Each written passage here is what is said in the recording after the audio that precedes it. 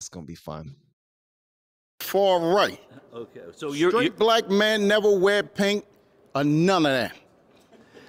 okay. That wasn't what I. It's not what you.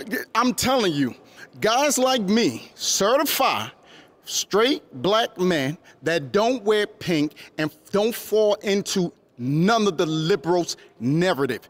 When you see me, District 12, I want you to look it up, Baltimore City, Eugene Boycott. You see this hat, right? From the streets of Baltimore, my name is still out there, because you know what? Y'all make, I'm gonna be fair. Them are rats as a straight black man, made me, they created me. A straight father, all I was a father. And I saw what they do to hard-working black men. See, I never played into the political game. I became the man that I needed. I became the representative. You see that energy you feeling right now? That's called an alpha. When a real man stand in front of you, I don't care how 5'6" I am, you will feel a certain energy that goes through you that is not of a this type thing. Bruh. This brother about to get, listen, bro, you about to get ate up by the LBAQBs, bro, the LBGs. You relax. Also, man, I got a pink, I got some pink slacks that look bomb, bro. I love them. I got some pink slacks that I wore with a blue shirt and some loafers to my daughter's graduation. Man, please, them joints was hitting, and I had a pink button up, a pink polo button up long sleeve joint that I used to rock with some blue jeans and some red shoes and a blue jacket. Man, what? You got to know how to hook it up, man. Like you all in your mind talking about I ain't wearing pink because that's gonna make you feel all sassy, huh? See, that your mindset, brother, your mindset. But finish doing your thing, because you're on point talking about them demo rats. You will feel that. That's the black power of the black man. But they have degraded us for many years. They have ignored us. B-R-I-K-A-I. That's an African name. So anybody on the liberal side, right, that like to call themselves African American, I can give you the direct descendant of my father that held that name with pride, to see my father in heaven looking at his son on his knees saying, why y'all doing this to my legacy? You know what the rats told me? I want shit. I want nothing. You don't have to keep it, but I'll put this on record. They woke me up, they made me. District 12, hardest district, I don't sing. You know what it is to see a black man walk into another black man, blow his brain out? Do you know what that feel like? I will never know that. You don't want to know that, all right? The close. Bro, I'm gonna be honest with you, bro. You are all over the place. I'm trying to listen to you. I really am. I am trying to listen to my brother, not because he's black, but simply because he has a message. He has a serious message. And his message is, I actually enjoy seeing black guys tell the Democrats what they really think about them, because the Democrats feel like we owe them something. They actually do. They feel like we owe them something. As a matter of fact, other black people who are Democrats feel like any black person that steps against the Democrats are fools, are sellouts, aren't for black people.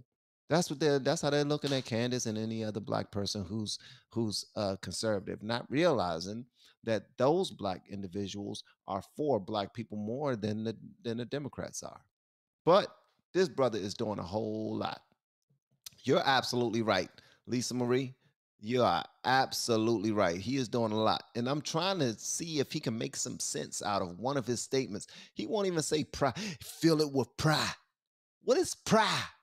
You still got two letters. Two letters. The D and the E to finish out the word. Say pride. It don't take a whole lot, bro.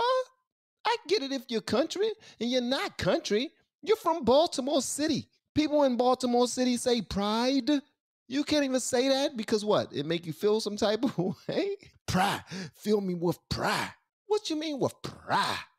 You sound like one of them collard green, cornbread eating pastors that just and yeah, and I'm going to tell you that if you're Lord, you better praise him. You better give me all your money if you want to give into heaven, because the only way you're getting into heaven is to give me your money. Bruh. We have been teaching people how to grow online. It's been absolutely amazing. We have 3 people who have been able to reach monetization in less than 30 days. Growing YouTube channels, some from 0 people. We have one guy who had 2 subscribers before he started working with me. We started helping him. His views went up 4.8 million%. We're super excited. If anybody ever want to grow on YouTube, you reach out to me with the word coach. Enunciate, all right? Represent. Please do that. You can still be passionate and get that alpha energy across, but you're doing too much right now, trying to get that alpha energy across. As a matter of fact, I'm gonna be honest with you. If you got to try that hard to get that alpha energy across, you ain't got it in you, bruh. You ain't got it in you. You're lying to yourself, and you doing something that people call is a saying that says, fake it to make it is what you're doing. You're faking like you got that alpha dog in you so that you can, most alphas don't say that they're alphas. Most alphas don't say, I'm giving you that alpha energy. What you're feeling is alpha. That's what you're feeling, ain't it? Ain't it what you're feeling? That's what you're feeling? Nah, it's ignorance what I'm feeling. It's someone that's all over the place with mumble and jumble. Like, this brother does not represent me based off of how he's speaking so far. I'm sorry, he just don't. Yeah, listen, I'm trying to be honest with y'all. I don't sing shootout. District Talk, look it up. Baltimore City. Black everything that's from there. Black everything. And they always claiming the system. Who the system when everything? You run. When do we stop that? When do we start paying attention to black men like me? Well, I'm just a reporter here asking questions, so I want to ask a little bit about what you heard tonight and how you think that can move your community, because there are a lot of people that are skeptical too. Okay, let me tell you how it's moving, truly moving my community, right? Bruh, please answer the question. He's about to tell, he's about to answer how it's moving. I don't think he's going to answer. But I'm gonna give him a try. I don't wear pink. I'm from the 90s and the 80s. We set things, we set boundaries from the founders, right? Hold on, bro. How the hell you getting to not wearing pink? Hold on one second. Right? Hold on one second. And move your community, because there are a lot of people that are skeptical too. Okay, let me tell you how it's moving, truly moving my community. Right? I don't wear pink. Bro, what the hell are you talking about? I'm going to tell you how it's moved in my community. First of all, I don't wear pink. We got that on the record? We got to have that part on the record. I ain't wearing no pink, all right? And I don't wear prophylactics. Pink was identified for girls. Blue was for boy. That set boundaries. You understand? I'm glad I'm wearing blue. So that's just symbolic, right? When Tupac and Biggie died from my culture, I saw the switch goes over. These people literally say they would emasculate the black man. And I've seen it. I live in District 12. I'll keep on repeating this again. Eugene Boycott. You can look it up. I'm not pretending, because you see this cowboy hat. I actually own acres after I got out of the rat. So I'm not pretending about this right here. That's within generations. But when I lived in Baltimore City, that I am traumatized forever. I don't know how to deal with anything that's liberal. What would it mean then if Donald Trump were to lose again for the country, for you, for the community? But what would that mean? What would that mean? Look what you got now. Tell me something you got now.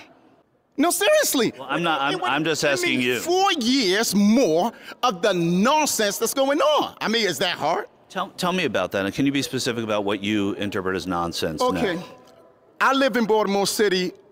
Them are rats, a Democratic-dominated state. I'm speaking on firsthand. I know 3 Bloods You hear me? Bloods member under Donald Trump.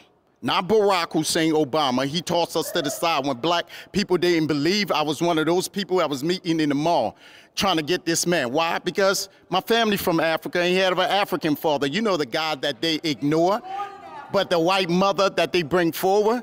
But he's the black savior of the whatever community. I don't believe in them. I'm putting them on record. I'm not afraid of them. They want to bring the smoke. Well, if the gay community, you don't believe. I don't care about them. I don't. I recognize gay and lesbian. Anything other than that, effery. I pause on that. Tell them to bring it. Anything other than that's effery. When I went to college, when you say a plus, that means you can add anything you want to in that. Right or wrong? It's not a minus. That means that any sexual thing you want to add, you can add it into it. It's an open door. So I'm going to leave that. I don't know why in the hell he keep bringing up the fact that he don't wear pink. Brother, that means not a thing. All right? Baltimore City, District 12. My name is everywhere. Who cares? Who cares? Stay on topic. Like, discuss the matter. You have an opportunity right now to really bring bring it home. Express to these individuals who pulled up to you with a microphone why you vote the way you vote and why you don't. Not that I don't wear pink and that when it comes to the LGBs, only thing that's important to you are the gays and the lesbians, and everything else you don't care about. Tell them to bring you the smoke. You want the smoke. Who cares? And listen, I know. Listen, okay, let me just be quiet, man. I know I'm starting something right now. But we can play a drinking game for how many times this brother says, I don't wear pink. What the hell does that have to do with anything? I guess that's how he drives his point home with homosexuality, because boys wear blue and girls wear pink. Bruh, that is the most grade school reason for boys to be boys and girls to be girls that I've ever heard in my life. That's because when we were little, girls wear pink and boys wear blue. Okay, and? Leave that alone. But if they want to tell them to bring it, I don't wear pink. Now, let's talk about the community in which I've seen. When President Trump was there, I've seen 3 Bloods, literally, I'm not making this up, 3 Bloods member got a job under Trump. My ex-girlfriend, before I met my wife, couldn't have a job before. I was with her 3 years prior. When Trump came in there, all of a sudden, the door started to open. She got a job. To this day, she still has the job. I've seen numerous blacks. Those was just the 4 people that was like beat down, that didn't have a job. But other than that, the black community, District 12, I've seen climbing, people actually getting jobs. The HBNU, I'm by Morgan State. Morgan State ain't never built. My mama, I got 2 African mothers, by the way. My mama works there. I pause. They started building. Barack Hussein Obama didn't do that. He ain't opened doors for the black community. He opened door for the plus. He opened door for the plus. That means wherever you want to act sexually, do it. And I'm going to speak it again. And wherever, if you want to keep this or if you want to delete it, I ask anybody, bring rappers. I'm ready for this. When I take this off, I'm ready for battle because I'm proving what a true black man is. Don't wear pink. Stand on the ground. I mentor young kids. You know what I teach them? To build. I teach them to be men. If you ain't a man, first you become a man. That's how you raise your family. Don't think stepdad or this. You think husband and father. When you teach the young kids that, you start eliminating some of the problem. See, they beat us, the liberals like to beat us up. I don't hate gay or lesbian. Everything else I'm not gonna recognize because it's irrelevant. I don't hate white people or black people. I just deal with the trauma I've been through and I try to save others for it. You understand me? Completely. So that community they took me, I'm the perfect example, where they literally told me, I had a election official told me, for me standing up for fathers, all these allegations are putting against me, and my daughter just wanted to be with me. They said I don't exist. because they promote single mother. That's where the money comes from in Baltimore City. It's federal funding and state funding. Real men that never cause any harm, we get pushed to the side. Do you think that's fair, son? I'm asking you, what have they done for the black community besides opening up single momhood, besides opening up this sexual predatory state of mind that is declining? United States of America. I hunt with a lot of white guys. I got a lot of black guys. All of a sudden they hunt, and I never knew this because we never really discussed it. As men, we get together, we hunt, and it's just a bonding thing. We connect with one another. I have no problem with listening to the brother, but the more I listen to this brother, let me tell you something. My pastor, Reverend Dr. Alton Wayne Jordan of Crusaders Baptist Church on 8th and I Northeast, Washington, D.C., always said this one thing. My mama used to tell me this. This is what my pastor used to say. My mama used to tell me this. If you ain't got nothing nice to say, just say amen. So that said, amen, brother. Amen. Because I ain't got much nice to say about the way that he presents himself. I do understand. Let me just say this. I do understand where he's coming from. He communicates a little differently. He communicates a little differently. I don't know I don't know the situation between him, he, and his baby mom's ex-wife, his daughters, any of that. I don't. I do know what the Democrats' plan was to separate black households. I do know that, and it's been working. But here's the thing with plans. I want to tell y'all this. Here's the thing with plans. Other people's plans have nothing to do with you unless you play along. I'm gonna let you know that again. Other people's plans, if it includes you, have nothing to do with you unless you play along. Now, if you want to play the game that they are proposing, then yes, you're going to fall victim to their plan. You're going to be caught in their trap, but you don't have to play along. How about courting a woman? How about not getting her pregnant until you know that that's the one? Until y'all are locked in, married, ready to start a family, ready to build a family, ready to grow a family. Not saying that all marriages work. That's la la land. I'm just saying. We already know that. That's a fairy tale right there, that all marriages will work. All right. And some people don't deserve to be married. I know some women who don't deserve to have no husband. And I know some men who don't deserve to have no wife, period. But that said, if you go and do that adult thing and you create some kids and you just so happen to be under a system that targets black individuals or poor individuals or certain individuals in certain communities, and you fall into their trap, that's on you. That's on you. Maybe I'm a little pig-headed or cold-hearted when it comes to that, but that's on you. We all have our stuff. We all have our own hell. Nobody is going through anything more than the other person. I do realize that some people have a better upbringing, but people who have great upbringings all have their own stuff that they're dealing with. My children, they were raised way differently than me and my wife were raised. They were raised with a mom and a dad in the house. They were raised with a mom and a dad in the house who had jobs and careers. They were raised in a house that their parents owned. They were raised by parents who not only went to church on Sundays, but took them with them every single time and encouraged them to be involved in the church as well and encouraged them to build their own relationship with God aside from church and aside from us. So our upbringing was extremely different. But for me to act as if their head start or their blessings of having all those things I just now said mean that they don't have their own stuff in their life, that would be false. Everybody got their own stuff. And sometimes we create our own hell by not recognizing what's detrimental to us and our own growth and leaning more into it rather than turning away from it.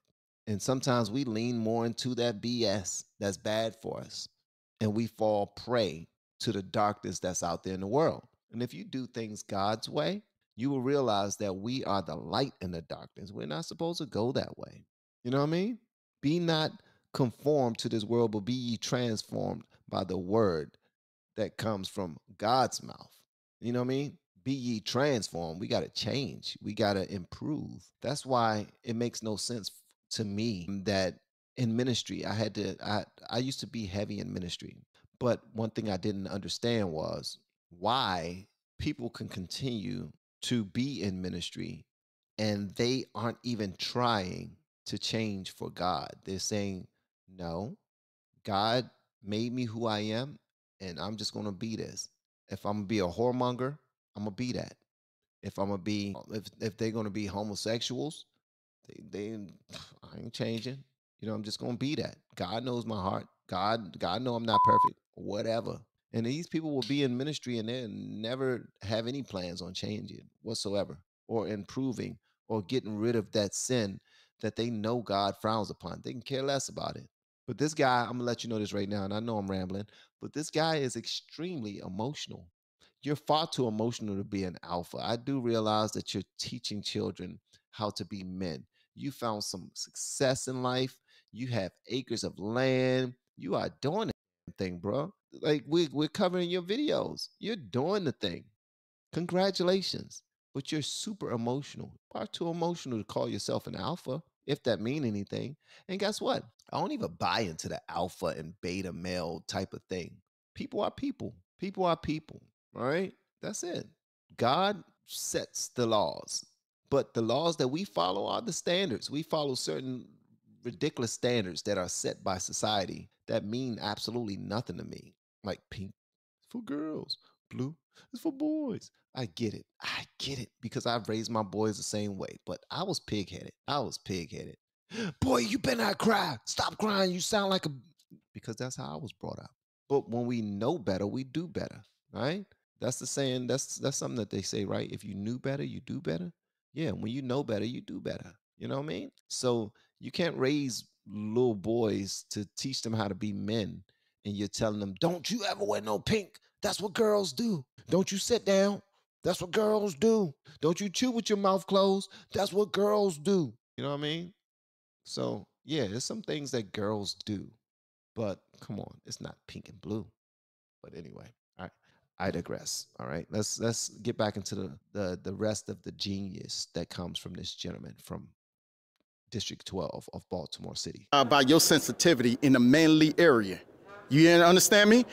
Special op. When we have dangerous jobs that needs to be done, you know, it's guys like me that's patriot, that will go in there and put their life on the line to be away from my wife. I have a newborn son to be my way away from. If that president right there, Trump, call upon me right now and say, boost up Eugene Boycott, I will fight for him. I would die for this country. I will put leaving my son alone on the life. You know why? Because I believe in his leadership and I believe in the bigger picture. So if President Biden were to say that to you, you would say? Hell no. Right now I'm prepping up my son that he will not.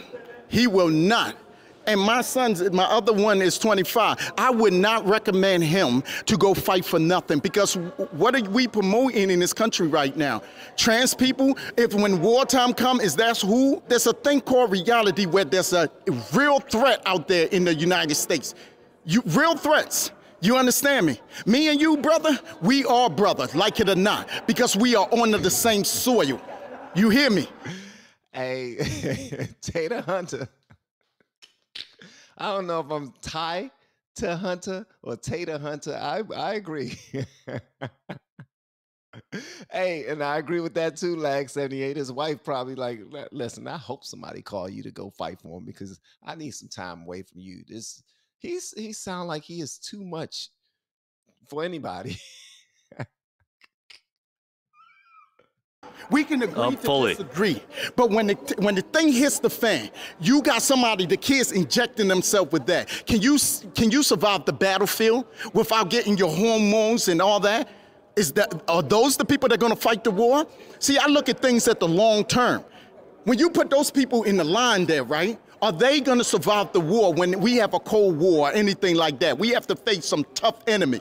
Trying to be a man or trying to be a woman, something that nature never called for. You could do whatever you want, but there's reality check. It's called national security. And the president just said it himself. If other countries don't believe in you, they're sitting back and watching. They will bomb us like they did Ukraine and all that. We're a couple of votes away from that. You ever seen Ukraine and them when you any war, when you see the bomb, who do you ever see grabbing the kids and doing things? Men. Men. Men. You see men. When you see women, they cry. You see men have to pick up the pieces. So all I'm saying is this. Bruh, what the hell are you talking about? What? When you see women, they're crying.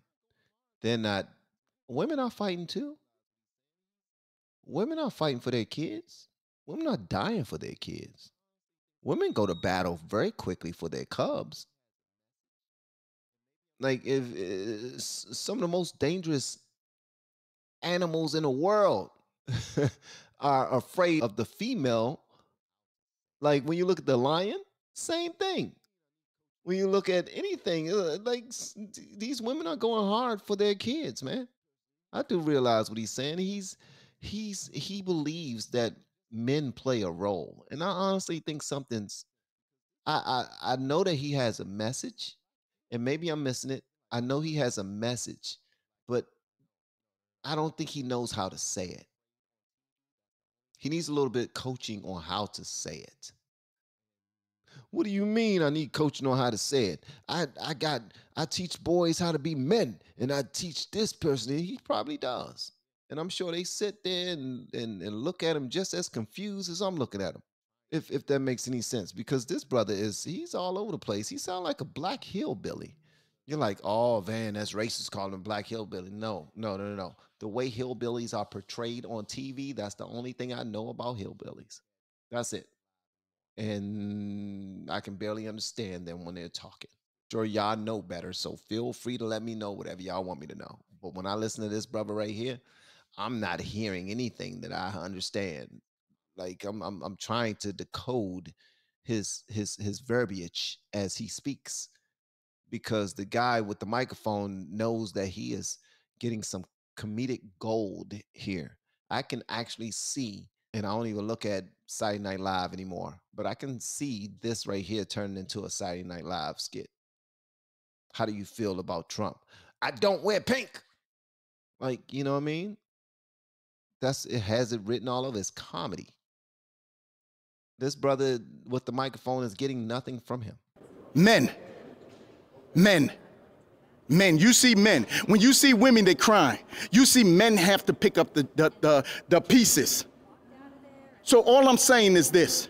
This is the greatest country in the world. The greatest Republican. But understand this. We have to think rational. We have to be respectable to guys like me. I'm not hateful. But you know what?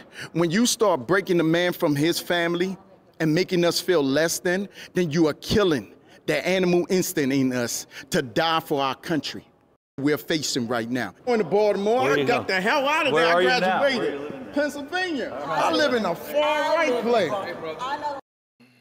Yeah, I know. That was a lot. I get it. Y'all let me know whatever y'all want me to know in the comments below. If you have to hit that subscribe button, please make sure you do so on your way out the door. Once again, guys, I'm Van, and now we are all the LFR family.